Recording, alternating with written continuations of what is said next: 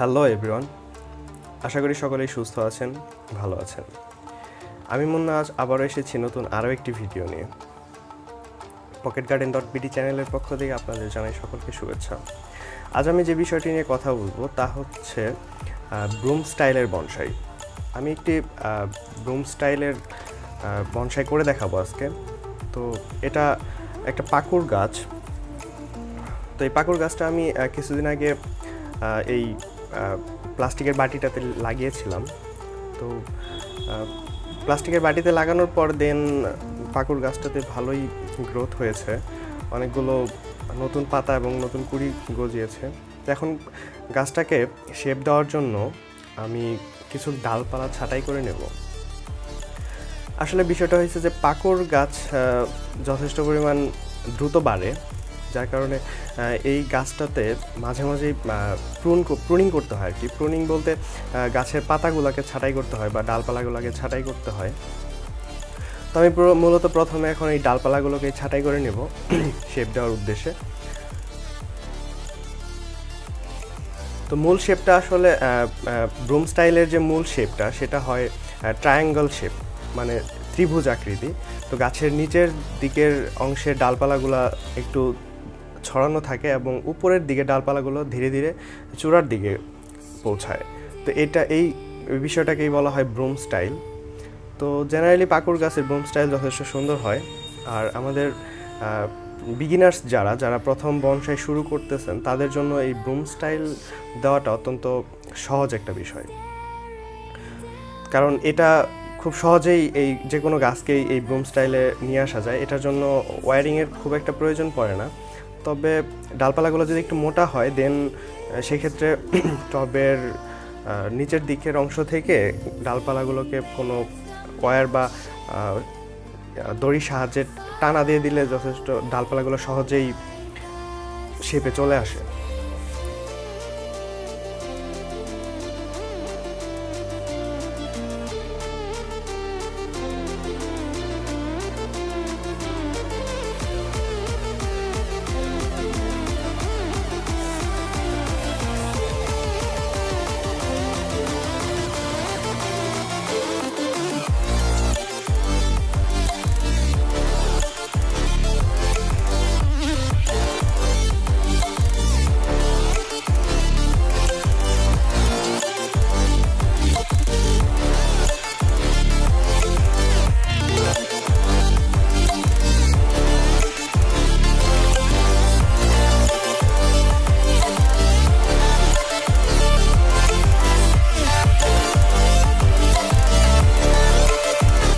তো আমার গাছের ডালপালাগুলো ছাঁটাই করা মোটামুটি শেষ।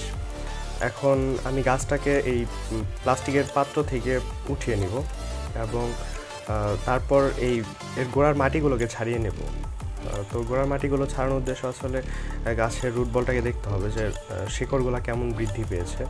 তো গাছটাতে আমার মনে হচ্ছে না শিকড় খুব একটা ভালো বৃদ্ধি পেয়েছে, কারণ এটা খুব তাৎক্ষণিকভাবে এই পাত্রতে লাগানো হয়েছিল, তখন মাটিগুলোকে ঠিকভাবে প্রিপেয়ার করা হয়েছিল না। তো এখন আমি নতুন যে পটে গাছটাকে বসাবো সেটা আসলে একটা বনসাই পট।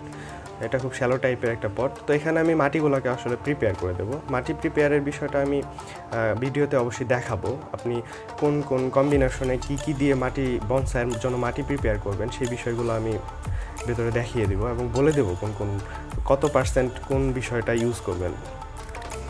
তো গাছের মাটিগুলোকে ছাড়িয়ে নিই আমি। দেন গাছটাকে এই পটে বসানোর জন্য গাছটার কিছু গোড়ার শিকড়ের কিছু অংশ কেটে ফেলতে হবে। তো আমি পুরো বিষয়টাই আপনাদেরকে দেখাবো।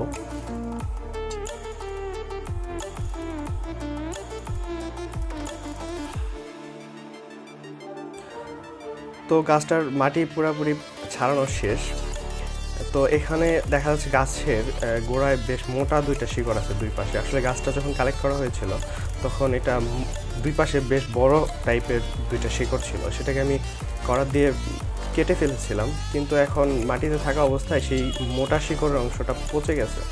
তো আমি এই অংশটা রিমুভ করে দেবো, কাটার দিয়ে কেটে দেবো, কারণ এই পচা অংশের আমার কোনো প্রয়োজন নাই। আর এটা এই মোটা শিকড় যখন থাকবে তখন এটা শ্যালো টাইপের পটে বসাইতে গেলে সমস্যা হবে। সো সেই ক্ষেত্রে এই মোটা শিকড় রিমুভ করে দেওয়াই বেটার। তো আমি কাটার ইউজ করতেছি এই মোটা শিকড়টাকে কেটে ফেলার জন্য।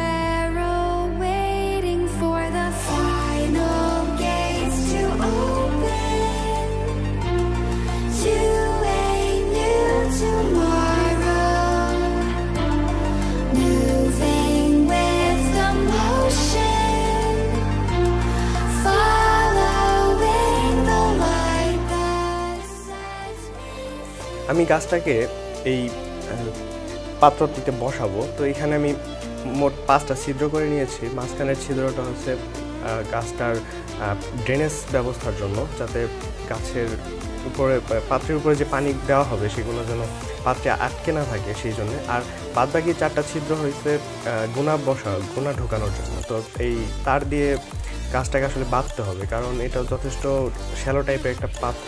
তো এখানে গাছটা জেনারেলি স্টেবল থাকবে না। তো গাছটাকে স্টেবল করার জন্য আমি এখানে জিআই তার দিয়ে গাছটাকে বেঁধে দেবো। তো সেই জন্য 4টা ছিদ্র আসলে করা হয়েছে। তো 4টা ছিদ্র দিয়ে আমি জিআই তারটা ঢুকিয়ে নিচ্ছি।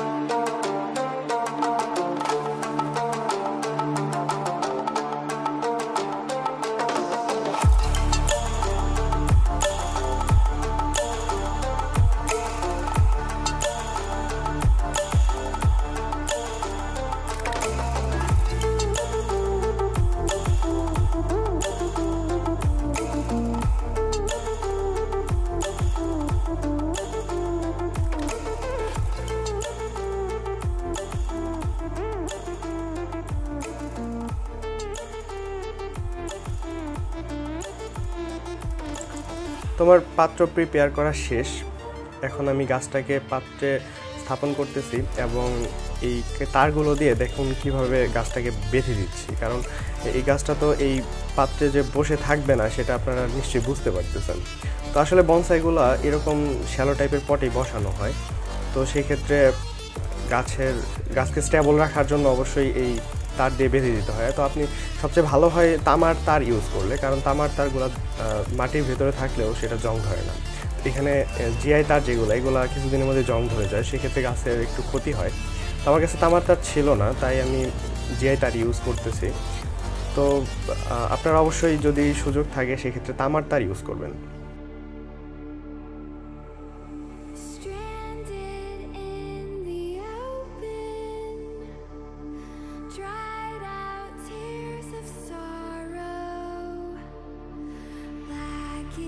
তো বন্ধুরা, আমাদের গাছটাকে টবে বসানো মোটামুটি শেষ। তো এখন আমরা দেখে নেব কিভাবে বনসাইয়ের মাটিটা প্রিপেয়ার করতে হবে। তো বনসাই মাটি প্রিপেয়ার করার জন্য আমাদেরকে এখানে টোটাল 5টা আইটেম আমি ইউজ করছি। তো 5টা আইটেমের মধ্যে প্রথমে আছে গার্ডেনিং সয়েল, এটা 30% দেব।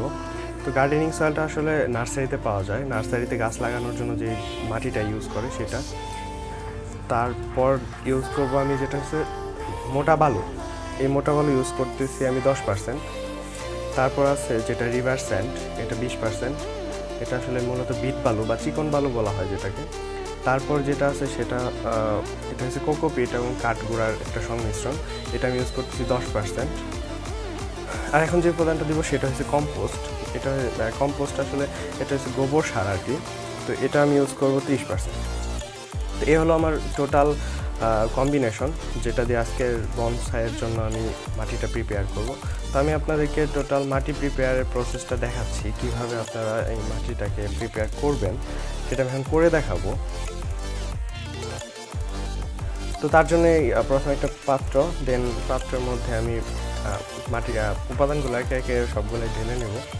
তারপর অবশ্যই সবগুলো উপাদান ভালোভাবে মিশাইতে হবে, কারণ সবগুলো উপাদান ভালোভাবে না মিশলে মাটির কিছু প্রবলেম থেকে যাবে। যেমন মাটিতে যদি অতিরিক্ত রকমের পানি জমে থাকে, সেক্ষেত্রে গাছের শিকড় বাড়তে পারবে না। তো মাটিতে অবশ্যই মাটিটাকে এমনভাবে প্রিপেয়ার করতে হবে যেন সেখানে পানি আটকে না থাকে। পানি দেওয়ার মাত্রই যেন পানিটা ওয়েল ড্রেনেজ হোল দিয়ে পুরোপুরি লিকেজ হয়ে যায়। তো এই জন্য মাটির সাথে কিছু এলিমেন্টস যোগ করতে হয়, যেমন বালি, তারপর কোকোপিট, কাঠগুঁড়া। এগুলো আসলে উর্বরতা বাড়ায় না, বাট এটা মাটির ওয়েল ড্রেনেজ সিস্টেমকে আরও ভালো করে। তো মাটির সবগুলো উপাদানকে আমি বেশ সুন্দর করে হাত দিয়ে ডলে ডলে মিশিয়ে নিতে হবে, যাতে প্রত্যেকটা উপাদান প্রত্যেকটা মাটির উপাদানের সাথে ভালোভাবে মিশে যায়। তো এই হলো মাটি প্রিপেয়ারিং সিস্টেম। তো এইভাবে মাটি প্রিপেয়ার করলে অবশ্যই আপনি বনসাই ভালো ফলন পাবেন। তো এখন আমি মাটিগুলো টবে দিয়ে দিচ্ছি। তবে এখন টবে মাটিগুলো ভালোভাবে দিয়ে দিচ্ছি এবং গোড়াটা সুন্দর করে মাটি দিয়ে চেপে চেপে ভরাই আটকায় দিতে হবে। আপনি অবশ্যই লক্ষ্য রাখবেন যেন মাটির ভেতরে এয়ার পকেটগুলো না থাকে। এয়ার পকেট বিষয়টা হয়েছে যে মাটি যখন আমরা আলগাভাবে বসাই, তখন মাটির প্রত্যেকটা কর্নার উপাদানের মাঝখানে কিছু বাতাস আটকে থাকে। তো আসলে হয় কি, সেই বাতাসগুলো যদি আটকে থাকে, তো সেই অংশে যে শিকড়টা থাকে সেই শিকড়টা পচে যায়। তো এক্ষেত্রে অনেকে দেখা গেছে যে টবে গাছ লাগানোর পরপরই গাছটার পাতা হলুদ হয়ে যায় এবং কিছুদিনের মধ্যে গাছ মারা যায়। এটা আসলে মূলত এই এয়ার পকেট আটকার কারণে। এয়ার পকেট থেকে অবশ্যই গাছটাকে সাবধান রাখতে হবে। সেই জন্য অবশ্যই গাছের শিকড়গুলোর ভেতর পর্যন্ত মাটি পৌঁছায় দিতে হবে এবং মাটি পৌঁছানোর পর হাত দিয়ে আস্তে আস্তে চেপে চেপে মাটিগুলোকে বসিয়ে দিতে হবে।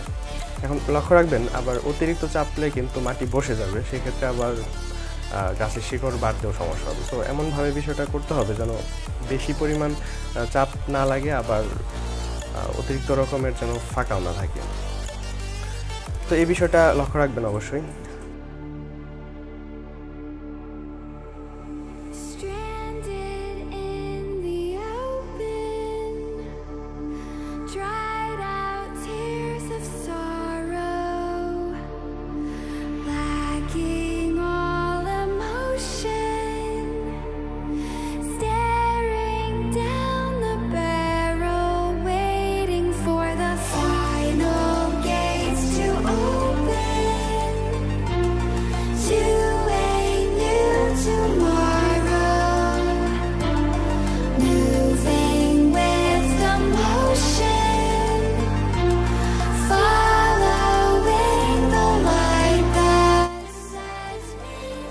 তোমার গাছটা লাগানো পুরোপুরি শেষ। এখন আমি গাছের উপরে কিছু মোটা বালুগুলো দিয়ে দিব।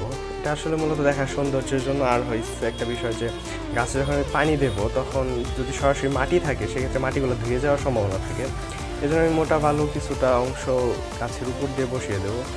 সেক্ষেত্রে দেখতেও সুন্দর লাগবে, বিষয়টা মাটি দেখা যাবে না। আরেকটা বিষয় হচ্ছে যে মাটিতে যখন আমি পানি দেবো, তখন মাটির উপরই ভাগটা ধুয়ে পানির সাথে চলে যাবে না। তো এই দুইটা উদ্দেশ্যে আমি আসলে মূলত এই উপরে বালি দিচ্ছি। আপনারা ইচ্ছা করলে দিতেও পারেন, না দিতে পারেন। অনেকে যদি ইচ্ছা করেন পাথর সাজিয়ে দিতে পারে, সেক্ষেত্রে বিষয়টা আরও সুন্দর লাগবে পাথর সাজিয়ে দিলে।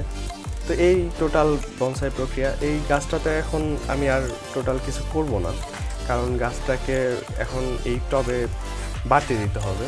তো কিছুদিন পর অবশ্যই আমি এই গাছটাতে ওয়্যারিং করব। ওয়্যারিংয়ের মাধ্যমে ডালপালাগুলোকে একটু সাজিয়ে দেব।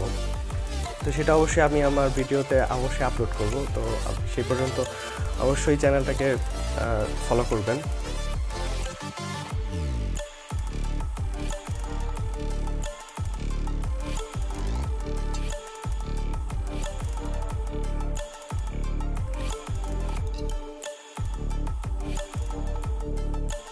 আর আমার ভিডিও যদি আপনাদের ভালো লাগে, অবশ্যই চ্যানেলটাকে সাবস্ক্রাইব করবেন। আর নতুন নতুন ভিডিও এবং আপডেট পেতে বেল আইকনটিতে প্রেস করে রাখবেন, যাতে সবার আগে আপনি ভিডিওটা দেখতে পারেন আমি আপলোড দেওয়ার সাথে সাথে। একটা বিষয় হচ্ছে যে বনসাই বিষয়ে যে কোনো তথ্য বা যে কোনো ইনফরমেশন জানতে অবশ্যই কমেন্টস করবেন। আর আপনি চাইলে আমার বিভিন্ন সোশ্যাল মিডিয়া বা আদার্স মাধ্যমে আমার সাথে যোগাযোগ করতে পারেন। তো ভালো থাকবেন, সুস্থ থাকবেন। টিল দেন, আল্লাহ হাফেজ।